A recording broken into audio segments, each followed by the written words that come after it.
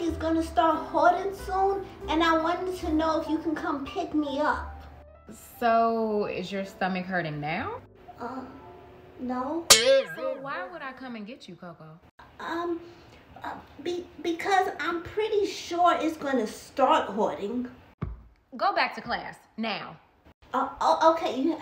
Well, if it starts hurting, can I call you back? We are going to have a problem. I know, because once it starts, there's no turning back. What if I just release, Mama? You're not serious right now. Release what, Coco? My bowels. If my stomach starts hurting and I can't control it, it may just come out and blah. It's just gonna all come out. Coco, go back to class now. Your stomach is not hurting and it's not gonna start. Have a good day and I love you.